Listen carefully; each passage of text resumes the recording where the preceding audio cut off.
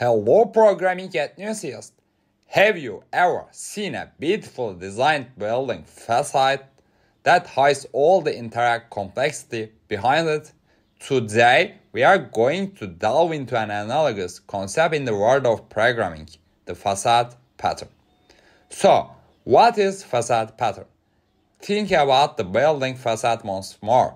It provides a simple, attractive front that consists all the complex inner workings and structures. The facade pattern serves a similar purpose. It provides a simplified interface to a complex subsystem. It's making it easier to use. Let's talk about the characteristic. It has defining traits. Primarily, it introduces a single, unified interface that hides from the complexities of a subsystem. It's just like building facade hides all the architectural complexities behind it. Secondly, it enhances usability and reduces client code complexity. Similar to how a well-designed building facade can simplify the understanding of the building structure. Let's talk about the benefits and also drawbacks. Like a well-constructed building facade, the facade pattern brings its benefits and also the challenges. First one, simplified interface. The facade pattern provides a simplified interface to a complex subsystem. It's similar to how a building facade offers a simplified view of the architectural complexity behind it. Second one, loose coupling. It promotes loose coupling between subsystem and also the clients by encapsulating the interactions between them.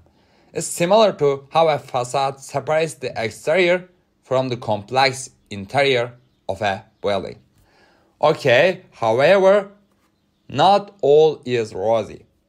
First, drawback is limited customizability. As a facade simplifies access to a complex subsystem, it may limit more complex or custom operations. It's just like a building facade that restricts the view of interior structures. Second one, possibility of becoming a monolith. If not carefully designed, the facade itself can become a complex monolith.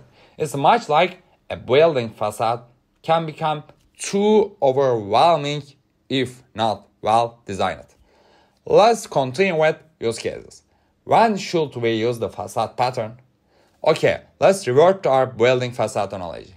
Firstly, when you want to provide a simple interface to a complex subsystem.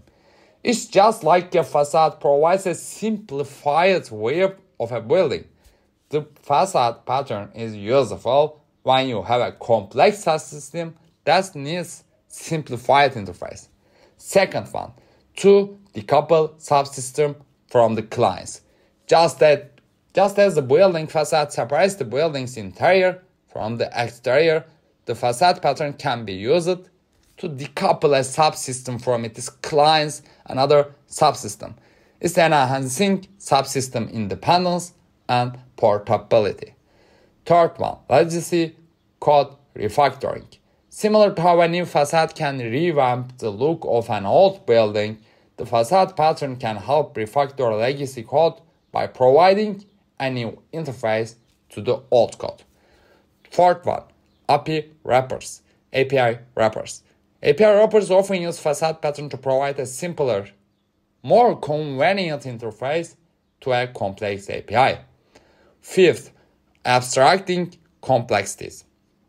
In the systems like operating systems or the compilers, where there are multiple interactions occurring, right? A facade pattern can be used to abstract and simplify these operations. And there we have it. A structured understanding of facade pattern. Like a grand facade is an essential tool in your programming toolkit. It's simplifying your interaction with complex subsystems. If you have any questions, lay them out in questions and answer section. I am here to assist you. And if you are finding the course valuable, please leave a review or a rating. Your feedback is the scaffolding that supports better content. Don't halt your progress here. There is a vast architectural marvel of knowledge still awaiting you, and you surely don't want to skip that. Thanks for being with me today, folks. Keep coding, keep constructing, and see you in our next lesson.